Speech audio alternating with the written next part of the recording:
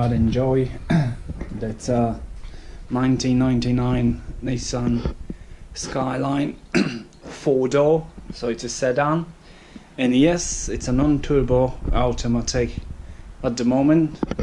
I got this because it was cheap, considering that it's a Skyline, and I just love Japanese cars, and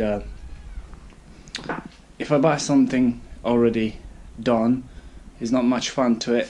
For me, wrenching is everything. I've loved tinkering and doing things, even if I don't even know what I'm doing, but it's challenging. So yeah, as you can see here, I already got the gearbox for it, short shifter, pedals, all the conversion kit, drive shaft already waiting for be installed.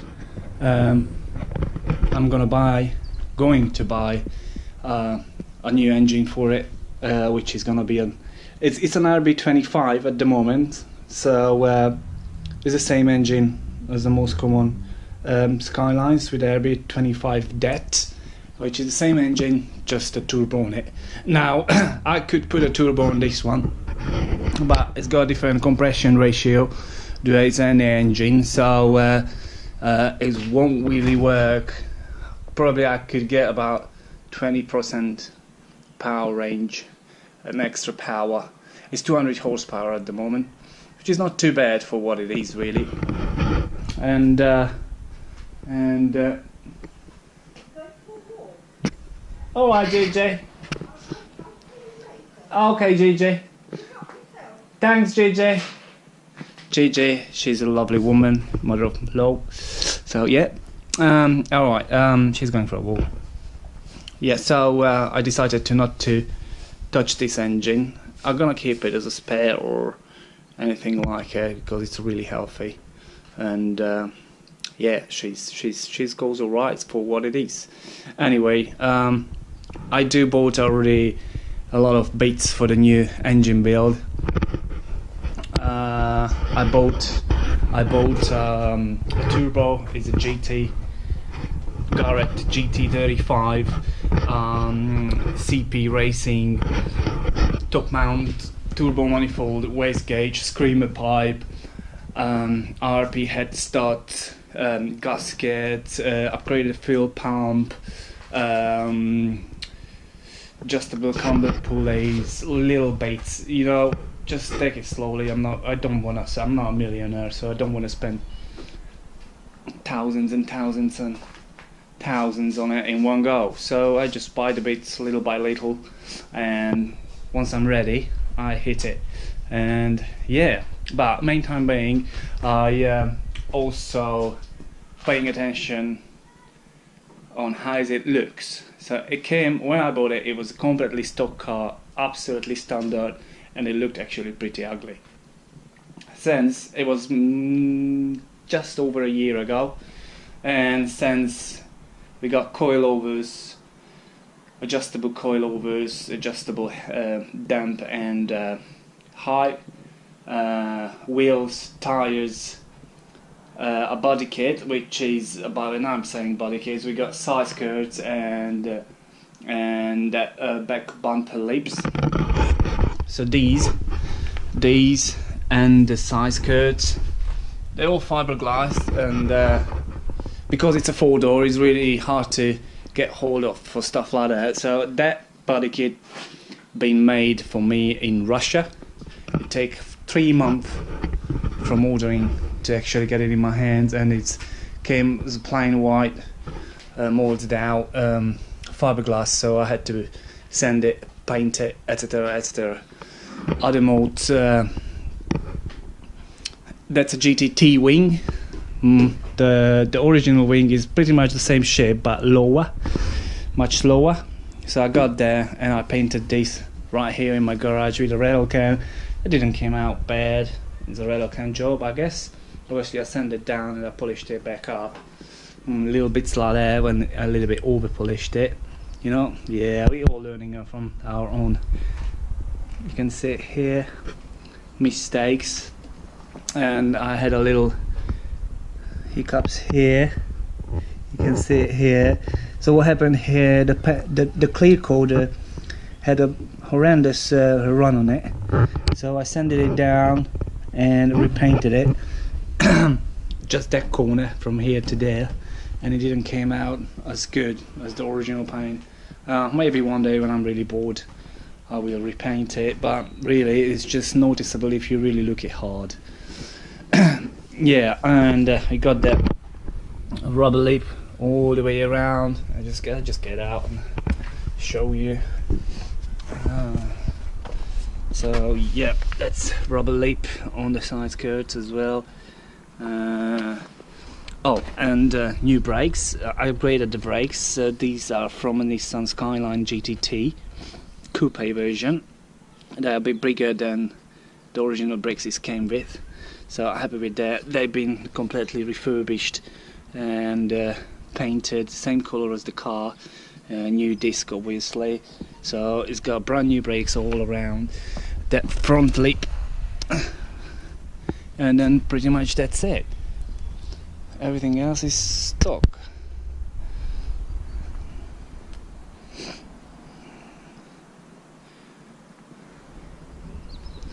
Yeah, alright, now the reason I'm here today, first of all, it's quarantine, so I'm really bored. Second, I did bought, I'll show you up here. Can you see that, these lines, the big white thing? That's a scoop. That's I think it's a top secret GDM style, top secret style, or whatever it is, bonnet scoop. But I want to keep the car original. Well, I want to keep the original parts. So, you know, if I look after it, that's in immaculate condition. There's no rust whatsoever on it. Being a 20-year-old car, it's amazing. All right. So I want to keep all the original parts. I don't want to mock up anything. So for that scoop, I bought a second-hand bonnet, which is hiding underneath that rubber bubble wrap, and I'm trying to put that scoop onto that one and paint it, and then put that on and keep the original one. So you know, maybe 10 years from now this car will be worth a ton of money. You never know. So yeah, I want to look after it. Another thing, with the body kit, I got a back roof spoiler came with, as you can see here. It goes on the back windshield, and these look pretty nice, but it's in the wrong shape. So I've been playing with it. I got some fiberglass bundle or whatever it is on it, and waiting for dry. I'm gonna send it off and test fit it again, and we'll see. And once it's fit nicely, I'm gonna paint it. Yeah, so it's really a lot to do, especially when it comes to the engine and do the engine bit. I know it's not a machine related stuff, but since I got nothing else to do, and I just you know, keep learning about making videos and cars. Everyone loves cars. Well, most of the people love cars, so I thought I'll give it a go, and if you guys like it, just let me know and I do some more while I'm doing bits. Oh, another mode, obviously the exhaust. The exhaust is a job speed muffler. I got a complete system sitting right there, and more bits here and there. I got a decaf pipe as well, but I did put it on and it was loud. I mean, really loud. So I like attention, but not that much attention. So I stuck the original system back on, and I just put the muffler on, and it sounds really nice and it look nice. The back muffler is full chrome and huge. So yeah, yeah, that's it for now. I'm gonna unwrap that hood, dig that scoop up from there. I bought it a year ago. This is how things go. I just got no time. Yeah, so I dig these out, and then let's see how they look on the bonnet. So here we are. There's the scoop. There's my bonnet. I bought the second-hand one. You can see there's no holes in it, and and I'm actually not planning to do any holes in it. I don't want any water to get in the engine bay. It's not a drift car or a sports car or whatever it is. You know, it's not gonna be sent hard to be too important for an airflow. The reason for this coupe having holes is that when the air comes in on the front through the radiator, all the air, hot air, just cooling the engine down, can come out on the top of the bonnet. So it's providing better cooling for your engine. But like I said, it's not a race car, it's not a drift car or anything like it. So that's don't need to be done for me. Not quite sure how I'm gonna do this. You know, I'm just learning. Like I said, I just like to play with things. Now, to get a factory-made Nismo or a carbon fiber or whatever hood like this with a scoop on it, we're talking about between 600 to £1,000.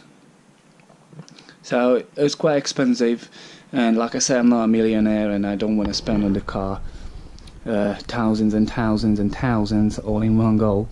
So I bought this hood, a bonnet, for £130. That scoop cost me £60, and I'm gonna do the rest. You know, bundle, hardware and paint will cost me a couple of quid, but it's not gonna break the bank. So yeah, that's the cheapest way. And like I said, I still got the original hood on, so if I fuck this up, well, shit happens, and my car is still look good with the original hood on.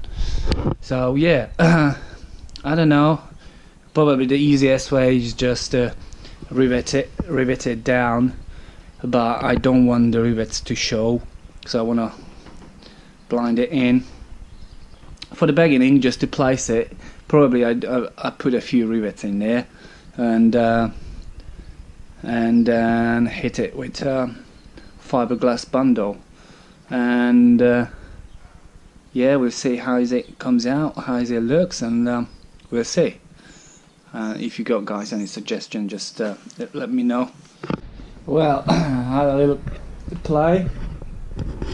I marked the middle out there and there under the back, so it's exactly in the center, and I can just adjust it up and down wherever I want it.